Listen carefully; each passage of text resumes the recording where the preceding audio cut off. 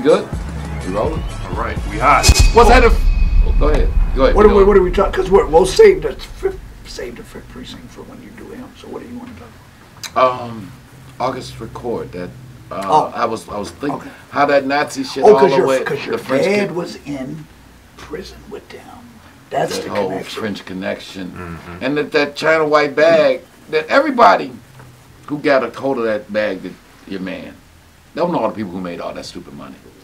Oh, they invented the game. So Courtney was interested. I just put up a piece about August recording the French Connection. But the first people in the early '60s. Wait a minute. What's the intro? Al Prophet, American Dope. Oh boy, my voice.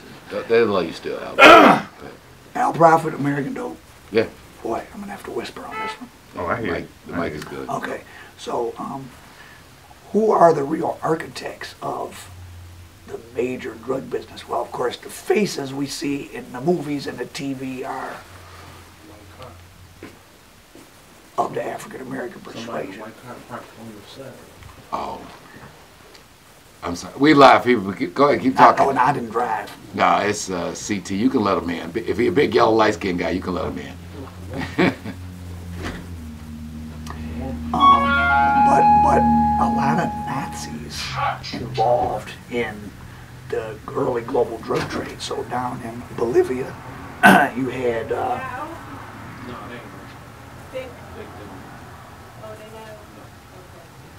Thank you, KK.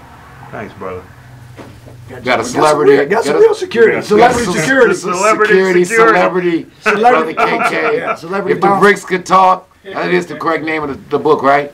If the bricks could talk. These bricks can talk. If these bricks can talk, great book, historic book coming out from our guy, the big homie KK. But back to it. So August Record, architect of kind of how this whole golden era of H happened. So he was a part of. So when the Nazis took over France, some of the French government collaborated, and they let them set up their own government in a little spa town called Vichy. And of course, they had responsibilities to get Jews to steal money, and so there was a French Gestapo called the Carlinga. There was a famous French soccer player involved.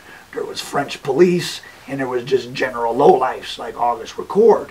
So once the war ended and the day of reckoning was coming, they were hanging people like, oh, you helped the Nazis, boom, you're going on the gallows, guillotine, all that. August Record, he wasn't nobody. The U.S. government didn't help him like they helped some scientists, but he made it to South America. So he started in Argentina as a pimp, peddling flesh.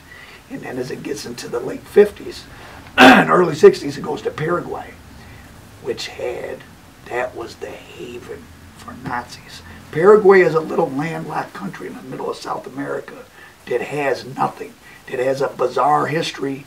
It actually had a law where if you were a white European, you couldn't have a child with a white European. You could only have children with indigenous. And if you were indigenous, you couldn't have a child with indigenous. You could only have a child with white European, because they wanted to create an actual Paraguayan race to destroy the caste system, which they did. But sitting above that, you had General Stroessner, of course, German name, and he was very Nazi-friendly. And that became, Paraguay was the haven for the Nazis. And that's where Record moved to and set up this global chessboard of the French Corsican gangsters, Turkish heroin, Southeast Asian heroin. Because remember, French colonies in the Middle East and Southeast Asia were heroin source countries. And of course, Turkey's right there to Lebanon and to Egypt. So this is the bag that came to be known as the French Connection. That's right. He was. August Record put the connection in the French. So he was sitting down in South America, and in the late 50s and early 60s, the French mafia was smuggling. It's funny, you think about a person getting off a plane from Bogota now is big, like, hey, do you have drugs? But back then it was you get off a plane from Paris. Because the labs were all in France. They were outside of Marseille. So they would bring the raw opium from Turkey and turn it into heroin in France. I mean, it's just funny how the world changes. Right. And they would smuggle it over. And the French were so trusting with each other because they're from, well, they're not really French. They're Corsican from a little island. So like a Sicily, but it's even smaller than Sicily and more tight-knit. So to this day, there's never been an infiltration of the Union Corse, the French mafia. And they would come over and they would serve the Italian mafia. And you said also, though, that they had some Cuban connects? Yeah. Oh, yeah, absolutely. Now, is this all through the intelligence.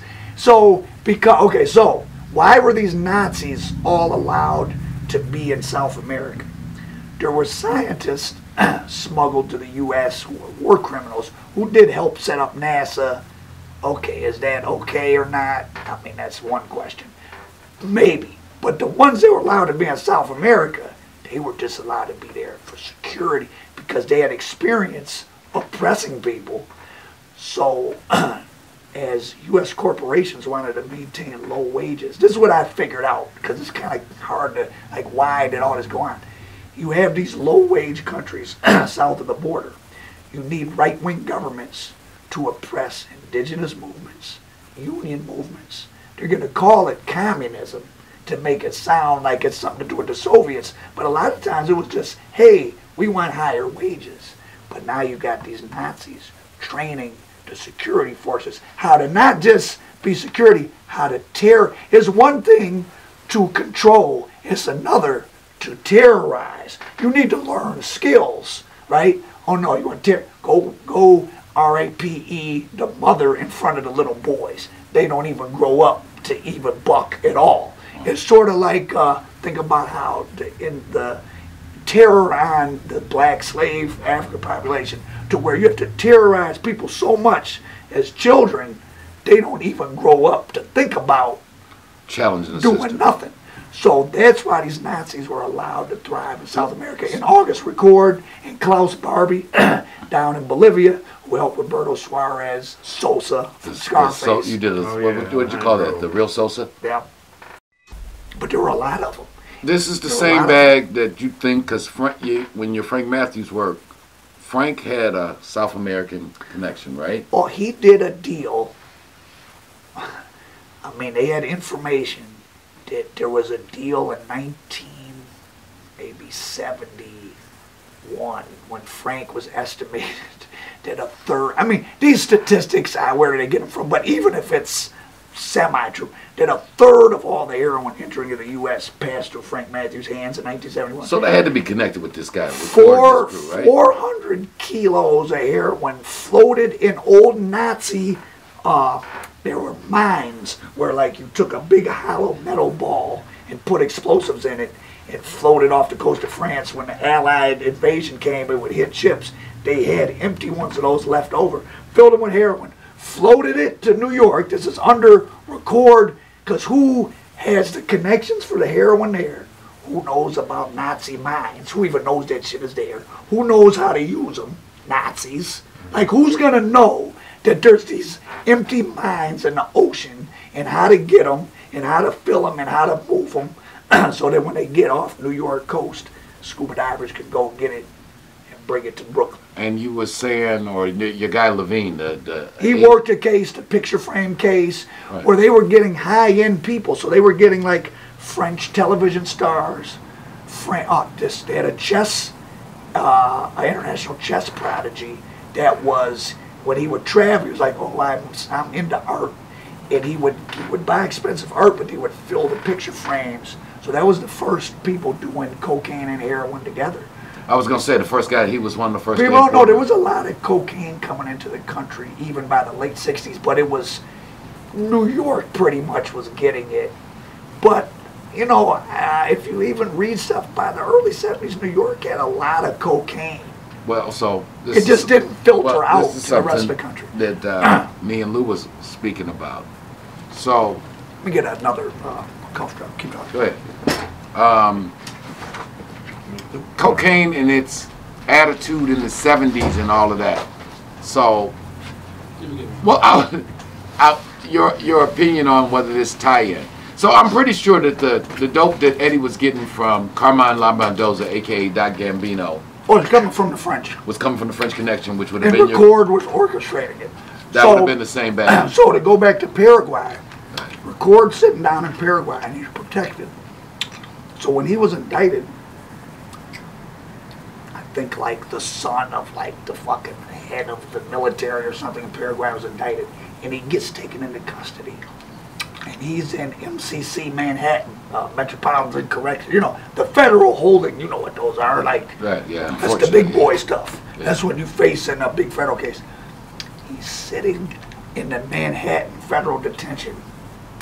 He escaped. Who ever heard escape from a fucking federal detention center? The son of the head of the Paraguayan military disappears and pops back up in Paraguay. And did like no time. Well, he did a couple weeks while he was in there, but yeah, he didn't know. He never went to trial. Wow. And so Record ends up Andre. So I had to order to learn a lot of this. I had to do a lot of research, and I tracked down a long article. Wasn't on the internet, but I knew it existed in like a 1972 Reader's Digest. So I had to go on eBay and find, and it was like a man called Andre, and it was about Record. So someone had written about it then. And so I had to get the physical thing and read it. It was pretty, you know, when you're doing kind of, I don't want to say original research because somebody, a journalist did the original research, but to have to find the documents as opposed to just, oh, this is what it says on Wikipedia. Right.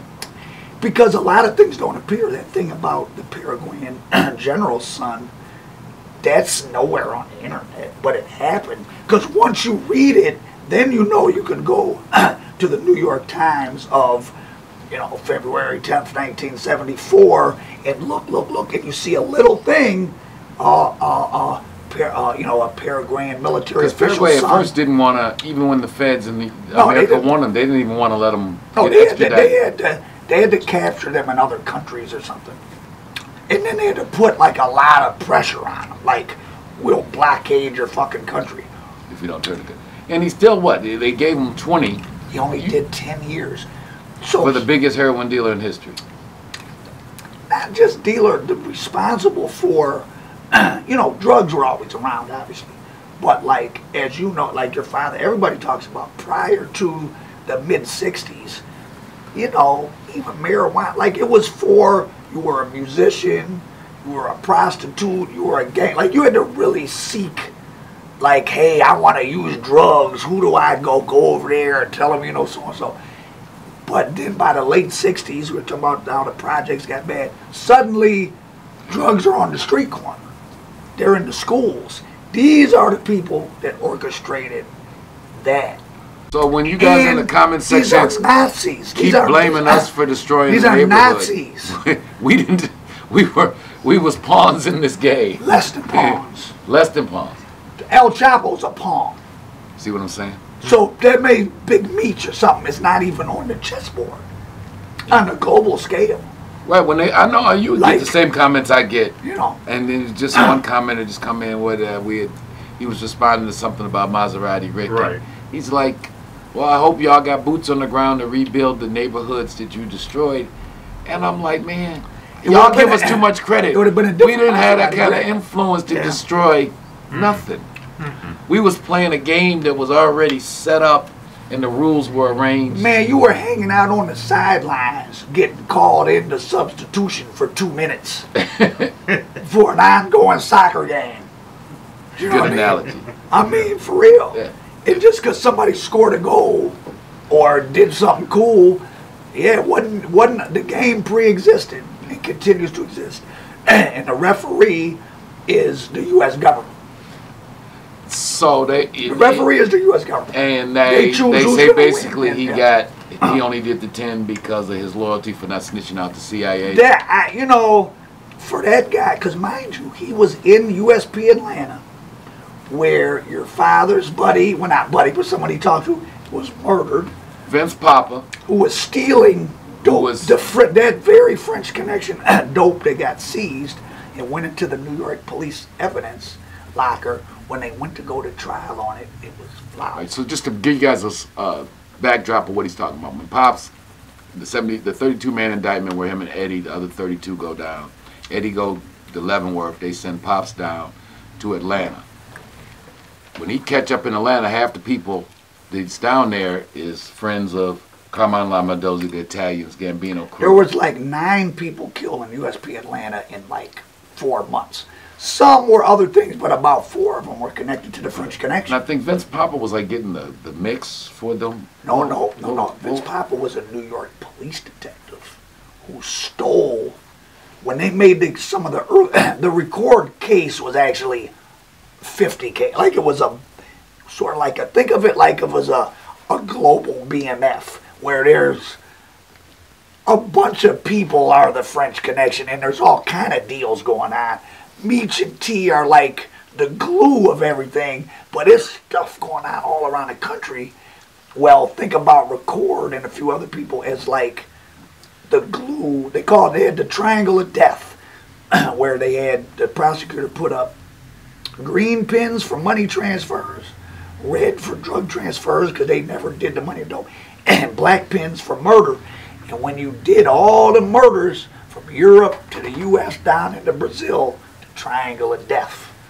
And so down into Paraguay, it was, yeah. Vince Pop knew some of the same Italians, and I don't know if it was which one of the families it was. Gambino, he was a Gambino. So he definitely knew that clique. So that's who Doc Lombardoza was. Right. He cuts into Pop, and basically he knows that they think he's snitching. Like Vince Papa knew. He was a cop too. Yeah. That. Well, he wasn't. No, but here's the thing with Papa. He wasn't. He was a New York police detective who stole the shit and resold it. Now, mind you, that was huge amounts. So he resold it to the very people it was seized from. Now, probably, if you went deep into the archives, you might find Vince Papa is the one that provided information or helped arrest some of the cases. They thought he was telling. So he was a cop. He was. So I'm saying, like, I get you locked up, and then I steal the dope from your case and resell it to your crew. Sound like somebody you might want to kill. Yeah. So, but we cut an old man and say, can you talk to your friends in New York? Tell them, man, I'm not. And Papa's like, man, I can't get involved in that Guinea thing, man. You all right? You my man. He was smart for that. Yeah, he was like, but I can't get that. So, cause that's y'all Italian shit. I'm on the black folks side. Because they killed a boss. They killed the boss of the They killed Tommy Eboli, who was the boss of the Lucchese family. Because Was he down in Atlanta too? Because they was killing down in Atlanta. No, they killed him on the street. Oh, they killed him on the street. In '59, Vito Genovese got rigged. Carlo Gambino helped the police put a snitch into Vito Genovese's case. These guys are real snakes, like the real organized. Carmine Persico was there called the Snake. He was doing time with the old man too, actually. Carlo Gambino orchestrated Nelson Cantaloupe's Puerto Rican to infiltrate Vito Genovese and got Vito Genovese a heroin case. So that's why Vito Genovese was in USP Atlanta when Joe Valachi came.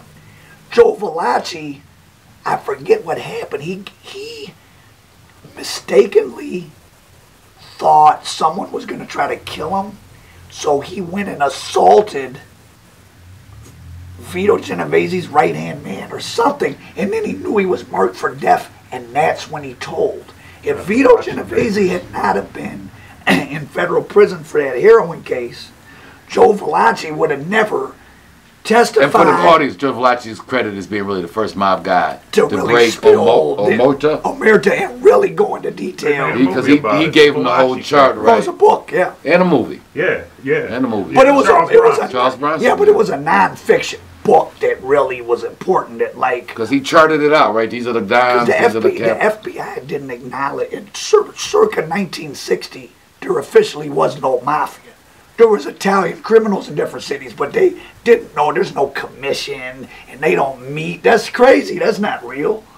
So, but back to Joe Valachi. Yeah. And he wouldn't have been doing that unless he was afraid of his life for assaulting either Vito Genovese or his buddy, or I forget what the story was. So the mafia said, we're out of heroin. So that's when they came up with, we're going to give it to the blacks and the Puerto Ricans. But now as it gets into like 1972, they're like, shit, there's too much money being made. We want back in. So they gave Tommy Ebola $4 million to cop. And something, and I got all fucked up. And I think Vincent Papa was part of that seizure. They got fucked up.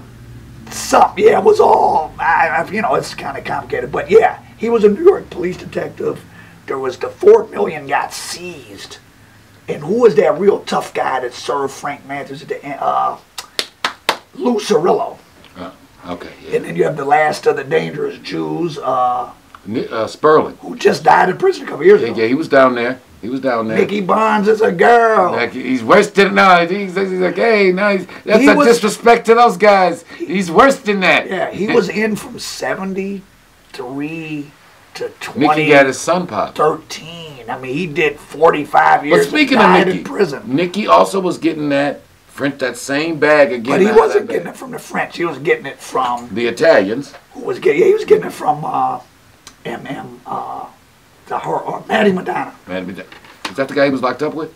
No, that's who he got the case with. Yeah. So Matty Madonna wasn't even a. This is how disconnected the mob wanted to be from the heroin trade. They wouldn't even serve the blacks themselves. It was they had the Jew who weren't yet made. Like Matty Madonna wasn't made. Associate. That's right. But he did that 20 years, and he got out, and they jumped him straight to capo. He didn't have to be a soldier. He's still out? Is he still alive? He got another case. Like, they made him the boss. He got I think he's got another murder case. I forget what happened with him, but he had a new case. But he was alive.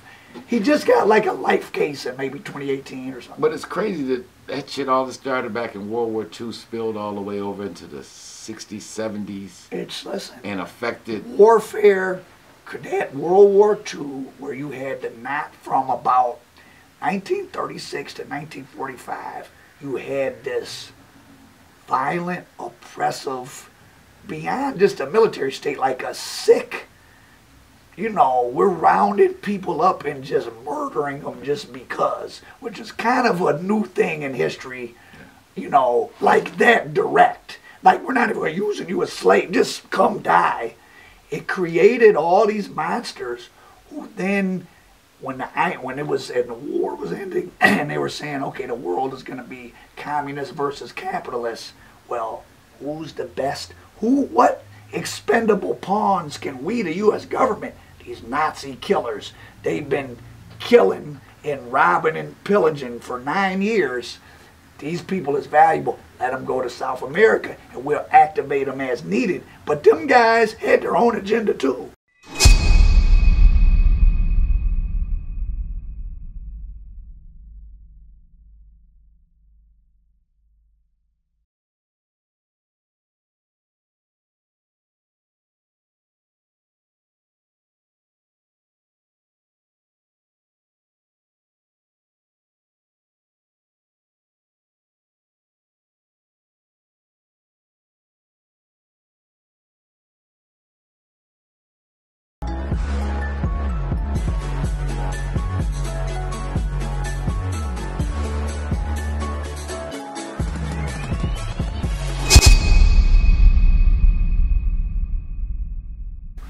So, you know, you got two projects that I think kind of go into that. Cold War. Heroin heat. Cold War, heroin heat.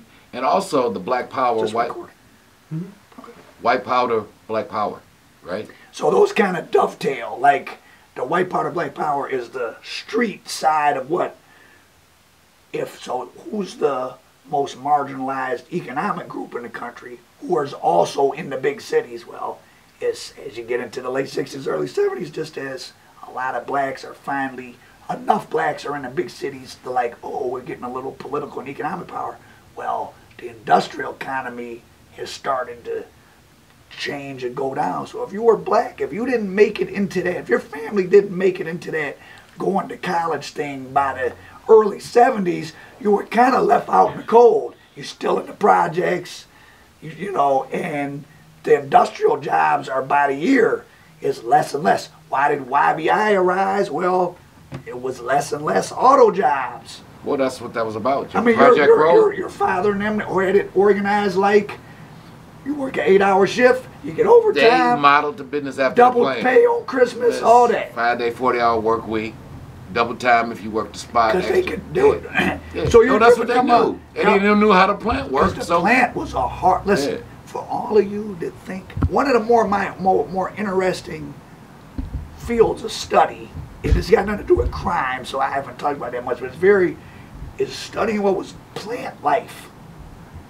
The amount of death... The plants were more dangerous than the streets. Plants were more dangerous than the streets. Eddie loses his thumb at the plant and got paid. Which is said, I'd rather sell dope. And which is what got him the $3,800 settlement check that he bought his first bag with. There was a plant, the Eldrum. There was a plant on the east side, the Eldrum Axle or something. It was so bad. There was a case. Well, maybe that'll be my Black History Month story. There was a black auto worker who goes into this plant on the east side. Oh yeah, happy Black History Month. Murders 3 white co-workers. Goes on trial. The mostly white jury finds him not guilty by reason of insanity because the conditions in the plant were so bad. Inch of oil on the floor, so you're working standing in oil. They forced the Chrysler lawyers to admit there were times when a person's part of their finger got chopped off in the morning. You back at work at noon. You don't even go home. Some black female, like she was like considered a janitor. She got like a thrombosis, like your veins swell up in her leg. They were like, "Nah, you gotta come to work. Just be in a wheelchair." She dies like at work. Like people. The plant was more. Some of those plants, a lot of where they had the black workers, Dodge, Maine, the Eldrum plant, the older plants, the certain type of parts of the process, the foundries, where a lot of the black workers were at, but also poor white workers, but mostly black. It was more dangerous. Between getting maimed and dying, it was more dangerous to stand and selling dope in the Brewster projects. Like, I've calculated the statistics. Wow. Wow. And now they just, those unions ruined everything and they had it so easy. My father quit too. He said he got a job at Cray. He's like, I'm not doing this shit. Pops, that's when he went to driving the bus. He tried the plant because the plant was good. He lasted about 3 days at the plant. I can't do it. He said, I'll take the bus over this. At least I get to be outside, talk to people, because he's like that plant life. That's why the heroin was so big, probably because a lot, like friends of mine I have whose family members worked in the plant. As I got older, I realized, like, oh, your blah blah has probably been to their whole life because that's how they work at the plant. Because that shit is so mind-numbing and hard. It's not as bad now, but even now it's not easy. But back 1979, you black woman at GM, like, man, they got you doing some bullshit. As late as the 90s. Lift this up. Do this 7,000 times a day for 30 years. As late as the 90s, you knew that the best time to get your bag out there was before that first shift. About 5 o'clock. And it depended on what plant you was at, too. Yeah. Depending on what plant. Some of the plant, like Dodge, Maine, was notorious. We was over there by Jefferson plant on the new one. St. Jean. Yeah. So we was on French Road, so you had to know at 5 o'clock you was going to get that rush. Like, everybody to go to you got something I wanted to work in. We that script we have about the Detroit economy and drug trade, the city of dope thing. You got to do that. One of the plot lines that I have in there is about Dodge Revolutionary Union movement, which was a combination of like a black militant with union. Because you had certain plants that were like 95% black workers, and those had the most industrial accidents, the most deaths, the most maimings. They were more violent than the streets. We need to do that. See, we can talk about all of it's tied in. The international shit, the street stuff. The people don't. It's all connected. Society, because people is people. You don't say. People is people, right? People at the plant got a real life and they having to make decisions. You mean this only exists because some Asian child is doing this all day for 75 cents? This this phone that was $1,500 by right should be $15,000. Yeah. But the cobalt that's in it. Oh, not to the mention Congo, Africa. So they got some little girl in Africa. Yeah. So that y'all can go to the iStore. Got no fingers. Ain't got no fingers, so y'all can Yeah, only pay like, for real. $1,500 for your phone because they only paying her a penny a day, $1 a day. Well, we supposed to get worked up about Kanye West. No, they gonna tell me that we destroyed the neighborhood. Not Apple. Not Apple, right? Right. Not Apple, not Google, no. Y'all made $2 and it's y'all fault this shit fucked. No, That's human being, the more you know, like, human beings are pretty disturbed and disturbing, like, all across the board. That's interesting. So you guys, check that out. Cold War heroin heat. White powder, black power. White power, black power. No, don't say white power. No. White powder, black power. White powder, black power. Don't get me in Because you trouble got on some it. stuff that we did from back in the day to talk about, speaking of black history.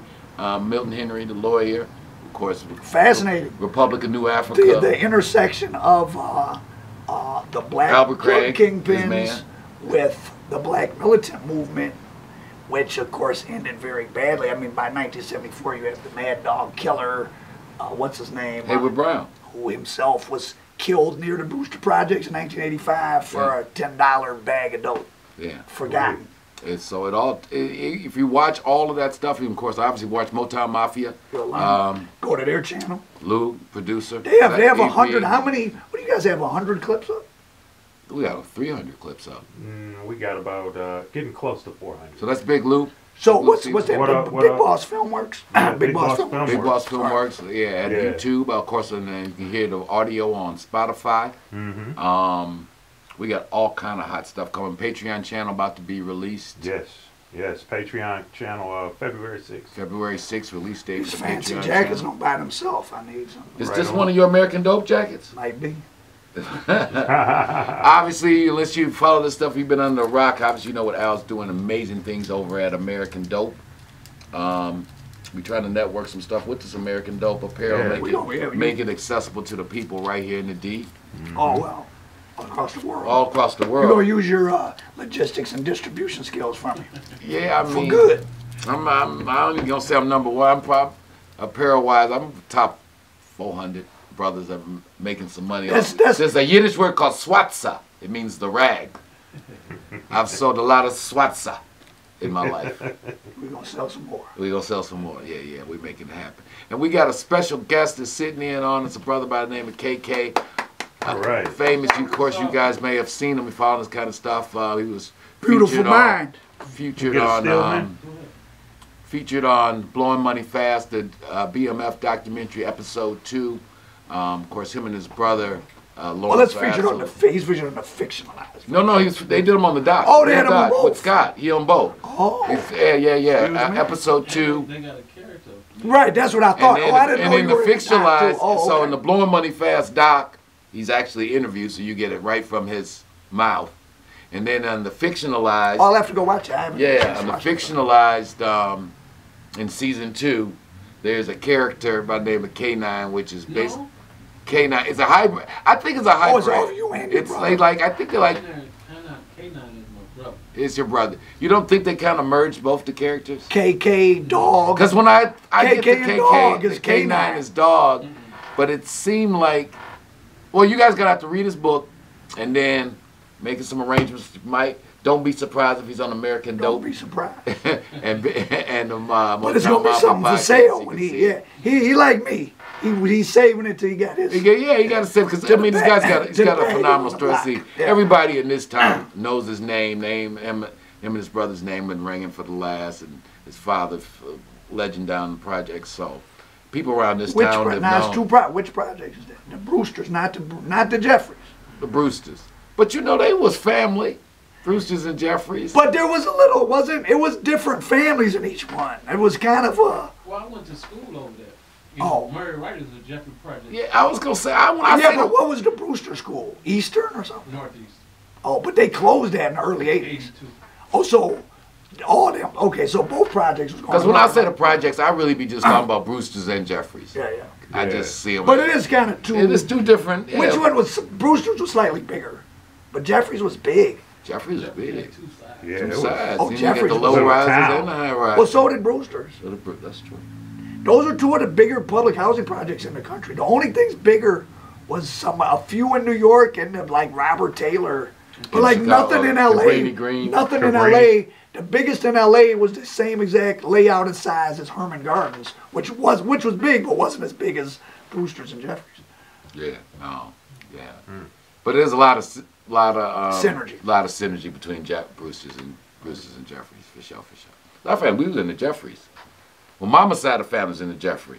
Papa and all them from Black Bottom, they all was basically the Brewsters. Because when they say the Brewsters, even they wasn't really in the projects. If you lived on the street next to the project, you just say you lived in the projects. Just like the Valley. Same, yeah. It's all good. So a lot of history, man. Thank you for sitting in on this, brother KK. I appreciate you guys. We'll talk to you soon. Thank you. Very soon. So yeah, Motown Mafia podcast in conjunction with Al Prophet American Dope. We've been at it for a minute, man. This thing is going. We got to get these projects done, Al. I know you're busy getting a lot of money nowadays. No, I mean, it's just that people don't want to work these days. Nobody want. Maybe now that they stop giving out that goddamn free money and free rent. Yeah, some motivation might come back. Some motivation. Yeah, some thug motivation. No, dude, you ain't got to pay rent, and we going to give you some money. And you're going to pay the utilities, no rent. And we ain't going to arrest nobody. And then eggs cost $20. Well, no, because All right. you got to pay the bill. You got to pay the bill. How much is a carton of eggs? About $10 now. And what we doing? Oh no, man, it's crazy, Al. It's crazy. I mean, I don't really. When I go to the grocery store, I just cash out. But I mean, everybody blessed, but don't forget the struggle, man. The struggle's still real out there, man. The struggle's still real. I'm trying to forget it. Your man that popped in and did the intro. GQ. GQ. We're gonna do some more stuff coming up. Yeah, so collaborate and bringing some more people under. So we got some police corruption. Good police. Good. The both sides. He gonna talk about police corruption. He gonna talk. We ain't got no police corruption. No. I mean, I'm gonna tell you, it was never personal with me with the police. I mean, they had I'm just saying, we're not currently engaged in any police corruption. No, we ain't doing no police corruption. We're all, we just content creators. Upstanding citizens. So it's all good, bro. You good? Anything else want to do? Well, appreciate you. Pardon my voice. I was screaming at Courtney last night over the loud music. I was gonna say at the Cabaret Hall. The Cabaret Hall. On Michigan Avenue. No, I'm sorry. No, all jokes aside, my damn father is so. You know that phrase, did you grow up in a barn? Well, I did. Because there wasn't no woman in the house. It was just me and my father. To this day, as soon as every time I come visit, my voice hurts because he yelled like we yelled, not like fighting. He just is like a loud, like, and then I got to yell to hear over him. Y'all loud people. We are. That's why we get along. We're loud people. Yeah, I had to use my liquor store voice on my father. My vocal cords got weak since I've been in LA. It wasn't like that last night. No, well, I had to talk to my father on the phone. I done got soft in L.A. I got to get my liquor store vocal cords back. All right, fam, appreciate you guys. Make sure you guys are hitting that like, share, and subscribe button. Again, thanks again, Brother KK, for sitting in. You're going to hear a lot more from him. Great stuff. Detroit legend in the house. Al Prophet, American Dope. You're doing it. We ain't got to speak no more about it. Big That's Lou. Fendi fact. Fendi fact. Big Lou, you good? I'm good, baby. All right, this your man, CRB Jr., Big Boss Filmworks, Motown Mafia Podcast. Holla at your man. Peace. Right, peace.